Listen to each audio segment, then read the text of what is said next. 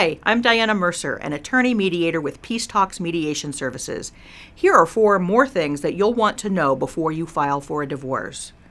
Number 9, keep your perspective. If the amount of money that you're fighting about won't matter in 5 years, it probably doesn't matter now, so let go of it. Sure, it's more money than you'd leave for a tip, but will it really change your life?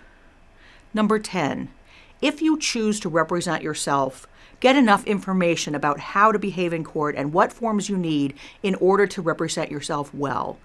Consider hiring a lawyer by the hour to consult with you about special issues and review your settlement. The technical name for this is called unbundled legal services.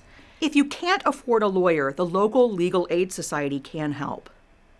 Number 11, if your goal is justice or just to tell the judge your story, keep in mind that no-fault laws and court overcrowding means that you will get very little time or opportunity to testify. And besides, do you really want a stranger to make your decisions for you? Number 12, your divorce will not go on forever, and you don't want it to. There is an end. Things will get better.